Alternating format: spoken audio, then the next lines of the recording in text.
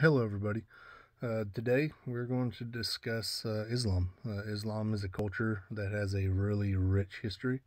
It's a very nice and peaceful religion, despite of all of the terror attacks that has happened in the last decade. They are not associated with the radical extremists that we all know of, that we've seen on the news for the attacks. The word Islam translates to submission, surrender to the will of Allah, is Arabic for God. Islam is partially based off the Judeo-Christian religion. It is a belief of one God message and follows some of the same principles as Christianity and Judaism.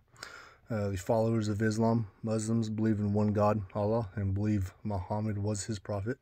They also believe Adam of the Bible's Old Testament was the first prophet. Other prophets include Abram, Moses, Noah, David, and Jesus. Right. There are 5 pillars of Islam: the Shahada, the Salat, the Zakat, the Sawm, and the Hajj.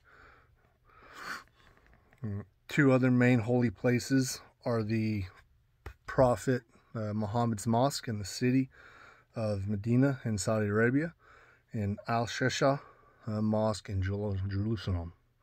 Muslims believe the Quran is the divine words or retaliations of what they base their faith on.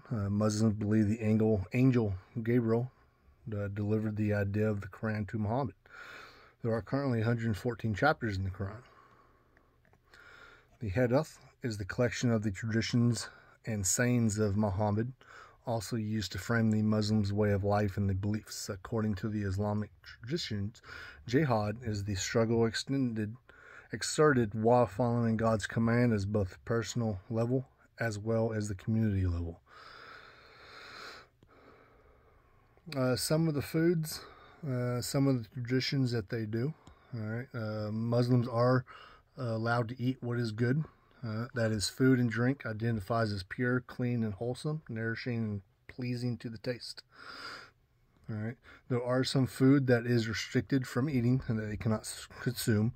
They cannot consume dead meat. Dead meat is basically meat from an animal that was not killed naturally or humanely. They cannot consume blood. They cannot whatsoever consume swine, pork. Pork is off limits. Muhammad condemns swine or pig as a filthy animal.